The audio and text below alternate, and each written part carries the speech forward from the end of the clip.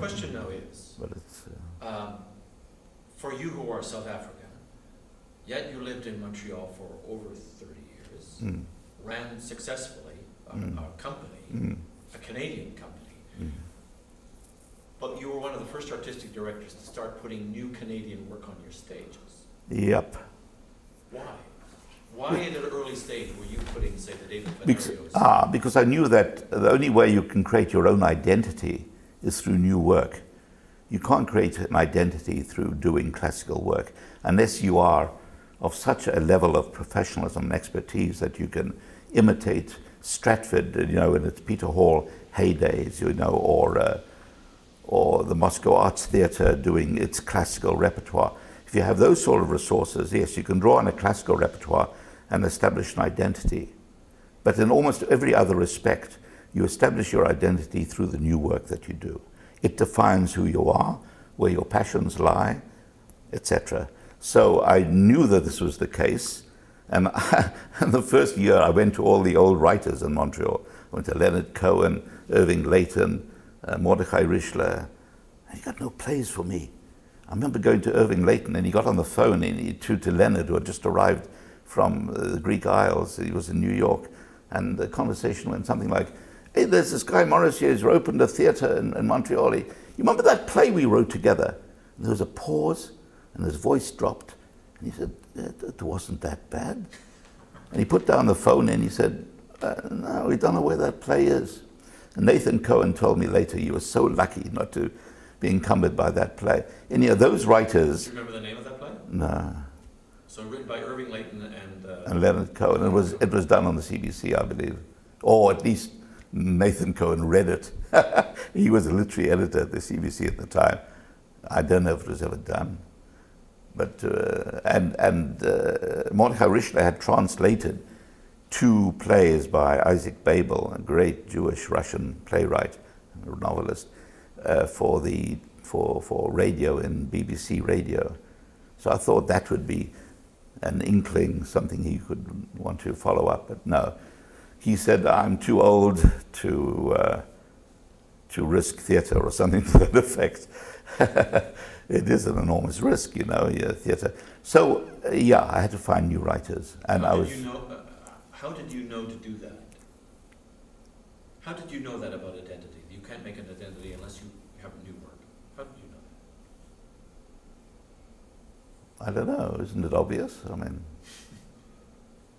Well, but you were in a country that was doing nothing but, you know, Arthur Miller and Harold Pinter and Noel Coward. The whole country at the time was Montreal, basically doing other cultures' plays. Yeah. And it was the oddballs who came along, you know, the Paul Thomsons and the Martin Kinches and the Maurice Podbreys, who said, well, you know, actually, we shouldn't do these big successful plays from Broadway in London and Paris. We should actually be doing some...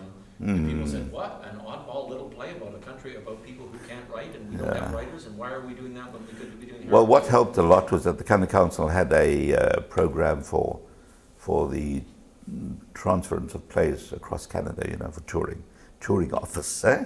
Is that what they were called, the touring office? So we brought in a lot of plays from Newfoundland, from the prairies, and so on, to be part of our season, and that helped us. Were they good plays?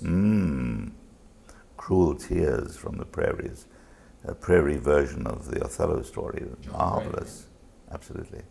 We brought in Codco, which taught us that Newfoundlanders are the funniest people in Canada, not to be sneezed at. They still are. And so on. We were very well served by that touring office. And then we found these new writers, we found them, David Fenario and so on.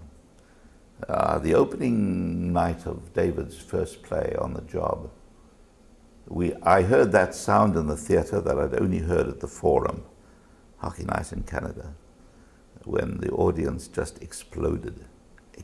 And I heard that sound in the theatre on the opening night of David's play. And the guy sitting in front of David got up and started cheering. And he turned to his wife and said, what am I cheering for? I'm a boss. This is On the Job. On the Job, yeah. Yeah, On the Job. There was a marvelous man. And what were they cheering for? They were cheering, I don't know, they were cheering in recognition and a great story. cheering at the identification of themselves with this play about themselves, about Montreal. It was a revelation to them, and they rose to the moment. It was a great celebration that night.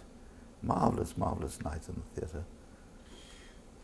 Now, in Montreal, you were on two sort of balance beams, it seems to me. You were on the English-French balance beam. You know, which way does it go? And that was a big issue for me all through my career, because the French theatre was developing this imagistic concept of theatre, not text-based, but director and designer-driven, and that's not me. I'm in the beginning is the Word. I think that the Old Testament sort of the Word was copied me. The Old Testament copied me in that respect. The Word is still there.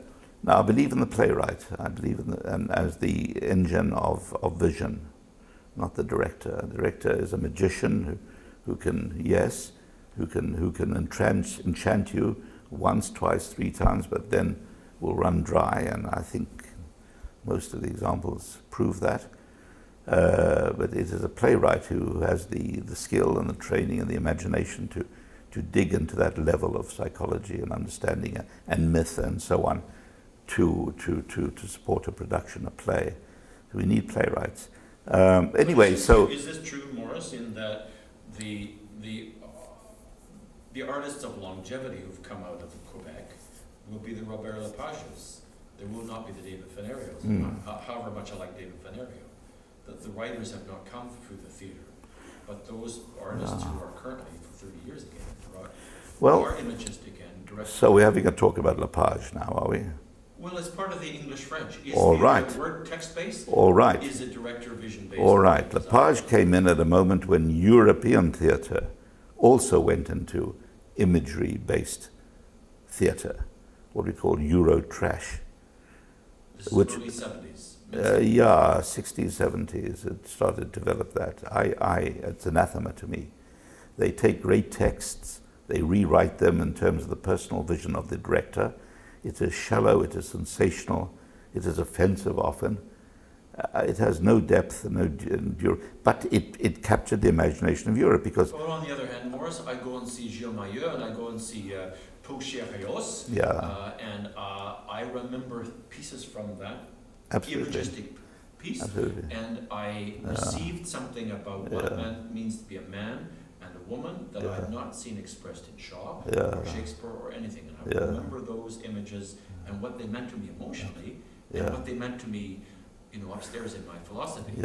I think we had a cauldron of creativity in Quebec that was astonishing, but I don't think it's for the long haul. I don't think it's what we should grow on. It's a personal taste thing too, I guess. I'm prepared to do the Tremblays because they are based, but there was a problem there as well. We actually did do 2 Tremblays, but for the first 5 years, Tremblay wouldn't let us do plays in English until until Quebec was independent. And then when the Levesque government came in, he said, "Okay, now you can do my plays."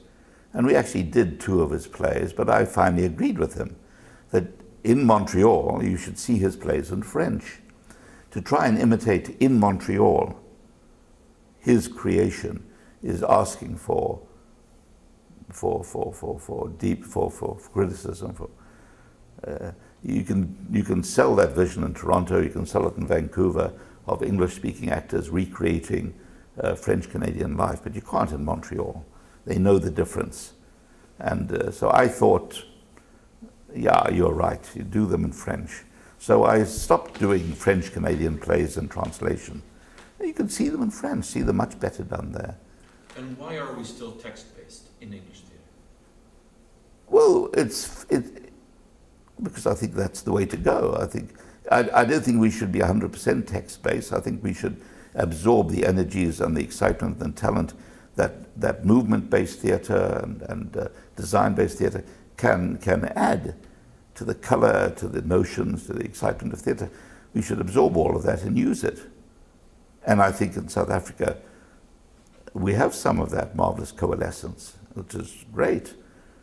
but it's still finally driven by the writer. Yeah, yeah. I managed to have working at Centaur, Sasha Moran, a Russian director, came over from Moscow with his family, settled in Montreal. And he brought an extraordinary vision of Russian theatre to the Centaur.